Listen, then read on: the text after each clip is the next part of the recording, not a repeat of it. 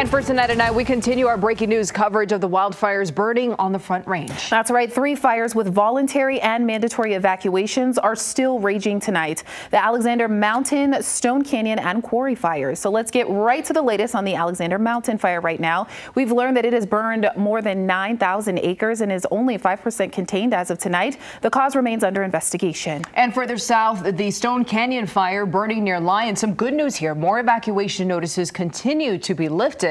The fire has burned more than 1,500 acres. It is now 53% contained. And now let's go to Jefferson County, where the Quarry fire is still actively burning. Take a look here. Some new exclusive video into FOX31 of surveillance video capturing the beginning of that fire. There is now an arson investigation. We're going to get to that a little bit later, but this is the smallest fire in the area right now, with 480 acres burned and only 10% containment. And we are learning that dozens of structures have been lost to these fires. And that includes at least 30 at the Alexander Mountain fire near Loveland. FOX31 Shaul Turner has been on scene since this fire started earlier this week. She joins us live tonight with the latest update. Shaul. Well, there was some rain up here today, but whether or not that affects the containment is something we're still waiting to find out. But I talked to the Larimer County Sheriff. The sheriff says we're making some gains in this firefight, and also it's a good thing that no further structures have been destroyed. But in his words, we're not out of the woods yet.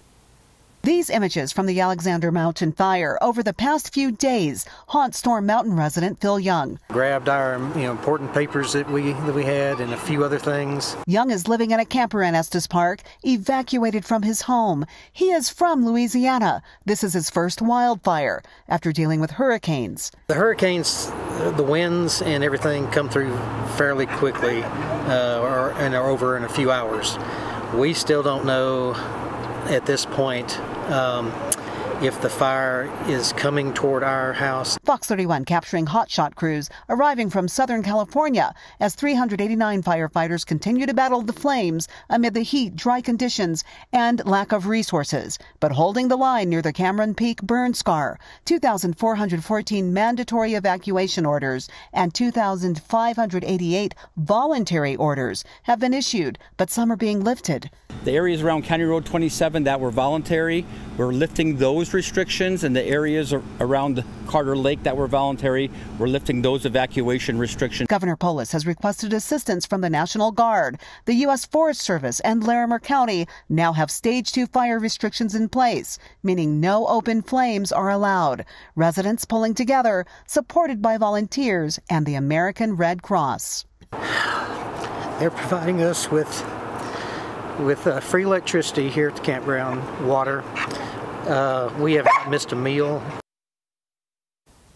Yes, and of course our hearts go out to all of the evacuees we've been speaking to all week. They're really hanging in there, and the American Red Cross and those donations make all the difference in the world. Now, damage assessment teams have gone in and taken a look at things.